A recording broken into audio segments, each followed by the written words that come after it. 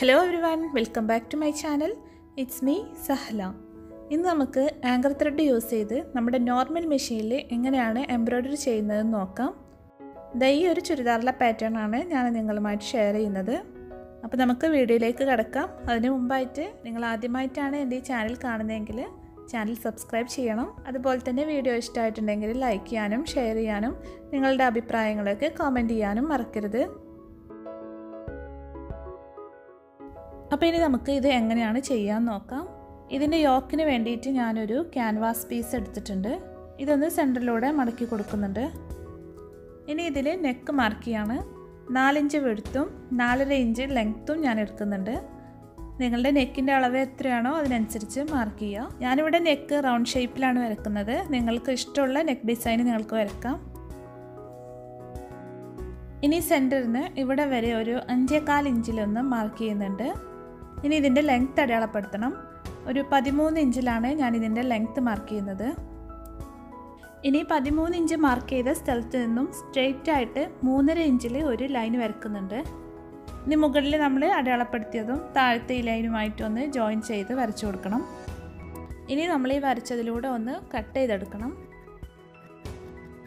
ഇപ്പോൾ ഇതുപോലെ ഒരു പീസ് ഓഫ് ക്യാൻവാസ് നമുക്ക് കിട്ടിയിട്ടുണ്ട്. ഇനി ഇതിൻ്റെ ഈ നെക്ക് മറ്റേ സൈഡിലേക്ക് കൂടി ഒന്ന് വരച്ചു കൊടുക്കണം. അപ്പോൾ അത് ഇവിടെ ഇങ്ങനെ തെളിഞ്ഞ് കാണും. അതിൻ്റെ മുകളിലൂടെ വരച്ചു കൊടുത്താൽ മതി. അപ്പോൾ നെക്ക് ഞാൻ വരച്ചെടുത്തിട്ടുണ്ട്. ഇനി നമുക്ക് ഇതിൽ ലൈൻസ് വരച്ചു കൊടുക്കണം. നമുക്ക് എംബ്രോയിഡറി ചെയ്യാനുള്ള ലൈൻസ് വരച്ചു കൊടുക്കണം. ആദ്യം ഞാൻ സെൻറ്ററിൽ ഒരു ലൈൻ വരച്ചു കൊടുത്തിട്ടുണ്ട്. ഇനി 2 സൈഡിലേക്കും 1 ഇഞ്ച് വീതിയിലുള്ള ലൈൻസ് വരച്ചു കൊടുക്കണം. അപ്പോൾ അതൊന്ന് മാർക്ക് ചെയ്യാണ്. ഞാനിപ്പോൾ 1 ഇഞ്ച് വിഡ്ത്തിലുള്ള സ്ട്രെയിറ്റ് ലൈൻസാണ് വരക്കുന്നത്. നിങ്ങൾക്ക് വേണമെങ്കിൽ ഇതിൻ്റെ വിഡ്ത്ത് കുറക്കാം. സ്ട്രെയിറ്റ് ലൈൻസിന് പകരം ചെരിച്ച് വരക്കാം. പിന്നെ ക്രോസ് ആയിട്ടും വരക്കാം. അതൊക്കെ ഓരോരുത്തരുടെ ഐഡിയക്ക് അനുസരിച്ച് വരക്കാം. നമ്മൾ ഈ ലൈൻസ് എല്ലാം വരക്കുന്നത് ക്യാൻവാസിൻ്റെ പശ ഇല്ലാത്ത ഭാഗത്താണ്, പശയുള്ള ഭാഗത്തല്ല കേട്ടോ.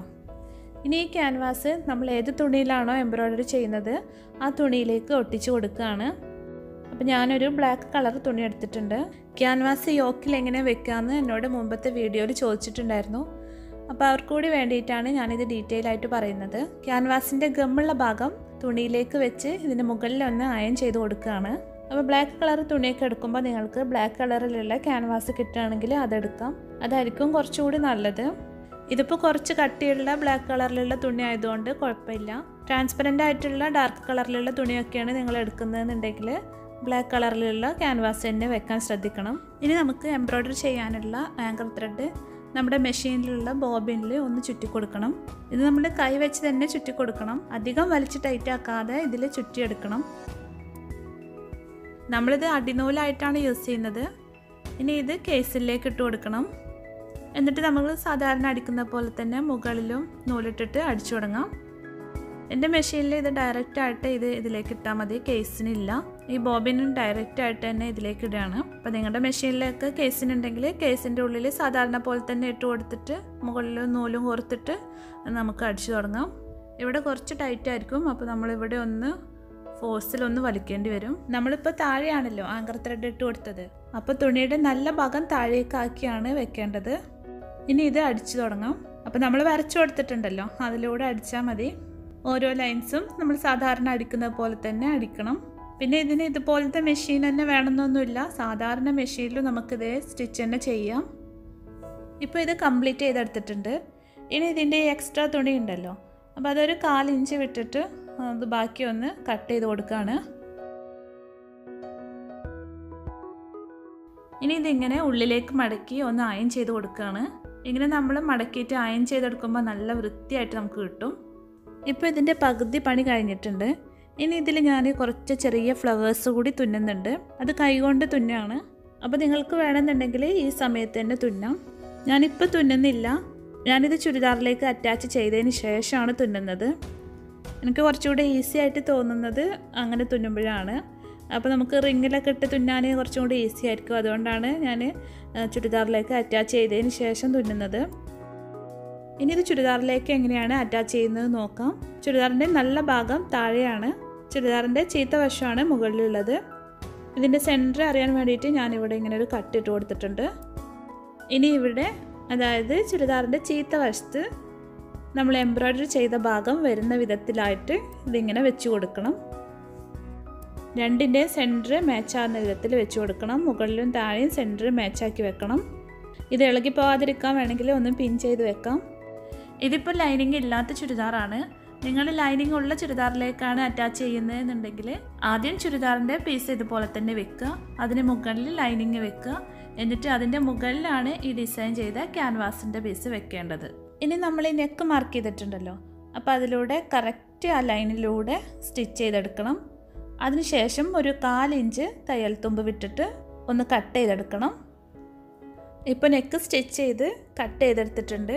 ഇനി സ്റ്റിച്ച് ചെയ്ത ലൈനിൽ തട്ടാതെ ഒന്ന് കട്ട് ചെയ്ത് കൊടുക്കുകയാണ്. നമ്മൾ നെക്ക് ഫ്രണ്ടിലേക്ക് തിരിച്ചിട്ട് അടിക്കുമ്പോൾ നല്ല പെർഫെക്റ്റ് ആയിട്ട് കിട്ടാൻ വേണ്ടിയിട്ടാണ്. ഇനി ഇത് ഫ്രണ്ടിലേക്ക് മറിച്ചിടുകയാണ്. നല്ല നീറ്റായി കിട്ടാൻ വേണ്ടിയിട്ട് ഫ്രണ്ടിലേക്ക് മറിച്ചിട്ടതിന് ശേഷം ഒന്ന് അയൺ ചെയ്ത് കൊടുക്കണം. അതിനുശേഷം നിങ്ങൾ എപ്പോഴും നെക്ക് ചെയ്യുന്ന പോലെ തന്നെ നെക്കിൻ്റെ അരികിലൂടെ ഒന്ന് സ്റ്റിച്ച് ചെയ്ത് കൊടുക്കണം.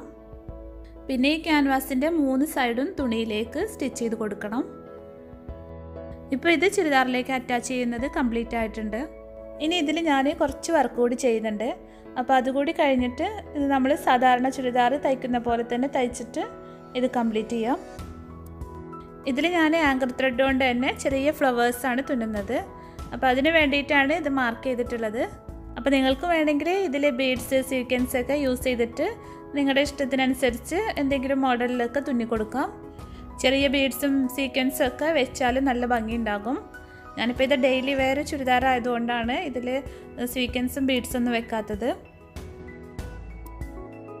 ഇനി ഫ്ലവർ എങ്ങനെയാണ് തുന്നുന്നത് നോക്കാം.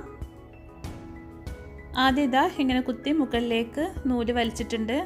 ഇനി ഒരു 1/4 ഇഞ്ച് നീളത്തിലുള്ള ഒരു സ്റ്റിച്ച് കൊടുത്ത് താഴേക്ക് വലിക്കാം. ഇനി വീണ്ടും സെൻറ്ററിൽ തന്നെ കുത്തി മുകളിലേക്ക് വലിക്കാം. വീണ്ടും താഴേക്ക് നമ്മൾ മുകളിലേക്ക് കൊടുത്ത അതേ നീളത്തിലുള്ള സ്റ്റിച്ച് തന്നെ താഴേക്ക് വീണ്ടും കൊടുക്കണം. ഇനി ഇതുപോലെ തന്നെ 2 സൈഡിലേക്കും റിപ്പീറ്റ് ചെയ്യുക. സെൻറ്ററിൽ ഇങ്ങനെ കുത്തി മുകളിലേക്ക് എടുത്തിട്ട് ഈ സൈഡിലേക്കും 1/4 ഇഞ്ച് നീളത്തിലുള്ള ഒരു സ്റ്റിച്ച് കൊടുക്കുക. അതിനുശേഷം മറ്റേ സൈഡിലേക്കും 1/4 ഇഞ്ച് നീളത്തിലുള്ള ഒരു സ്റ്റിച്ച് കൊടുക്കുക.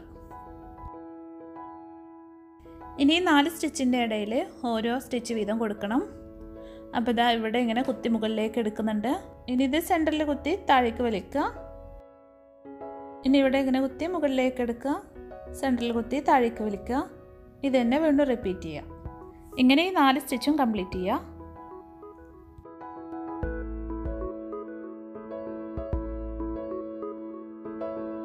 ഇനി ഇതിൻ്റെയൊക്കെ ഇടയിൽ ഓരോ സ്റ്റിച്ച് കൂടി കൊടുക്കണം. അപ്പോൾ ഇനി ടോട്ടൽ 8 സ്റ്റിച്ച് കൂടി വേണം. ഈ 8 സ്റ്റിച്ച് കൂടെ കൊടുക്കുമ്പോൾ ഈ ഫ്ലവർ കംപ്ലീറ്റ് ആവും.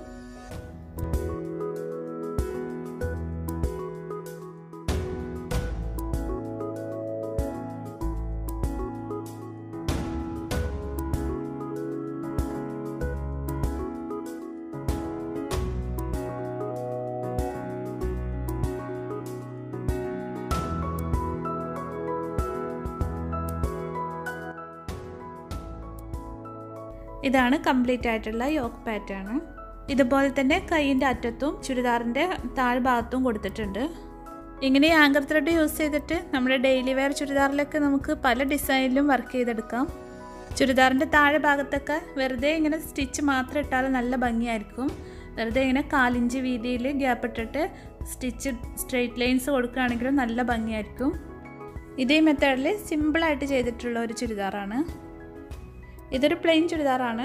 ഇതിൽ ബോട്ടത്തിൻ്റെ കളറ് പൈപ്പിങ്ങും സെയിം കളറ് സ്റ്റിച്ചും മാത്രമാണ് കൊടുത്തിട്ടുള്ളത്. അപ്പോൾ ഇന്നത്തെ വീഡിയോ നിങ്ങൾക്ക് ഇഷ്ടമായി എന്ന് വിചാരിക്കുന്നു. ഇനി നമുക്ക് അടുത്തൊരു വീഡിയോയിൽ കാണാം. Thanks for watching.